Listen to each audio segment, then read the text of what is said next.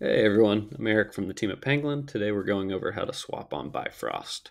So once you log into the app, you're going to want to go to the browser section and type in app.pangolin.exchange. This will take you to the site where you connect with Songbird.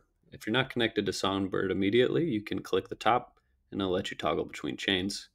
Now you can click the hamburger and go to swap. Here you can press the middle to swap around tokens as their default pair. And you can also click on the token and it'll take you to our whitelisted tokens. And if for some reason a token isn't there, you can type in the token address into the search bar. Now we're going to enter in our tokens. So you can enter in a custom amount here. You can also go above the token and it says 25%, 50%, 75%, or 100%. That will automatically put in the amount of tokens. So we'll do 100%.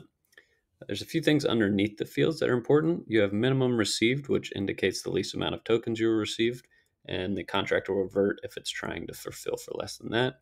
You'll also see price impact, which gives you an idea of what to expect based on your order size. Green is good and red is bad.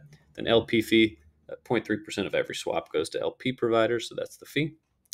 After we hit confirm swap, it'll take us to this field where we enter in our PIN code, and then the transaction is submitted. We can run a quick check by clicking on the token list and scrolling through to figure out if our token's actually sold. So we can see there no PSB and we have more Songbird now. Another thing we want to show you is the advanced settings. So if you click this top button, this opens some expert mode settings. So you can see slippage tolerance, which is the maximum percent of price movement your swap will allow. You can adjust this to anything you'd like up to 50% in basic mode. Main reasons for this are if there's a token tax or if it's a really volatile time for the token. You can also turn on expert mode here. If you toggle over to on, it'll ask you to click this and then type in confirm.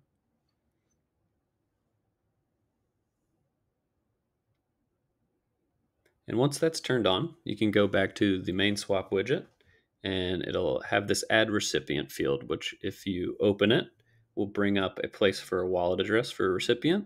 So you can add in any wallet address you'd like. And when you swap that token to Songbird, in one transaction, it'll also send that Songbird to another wallet.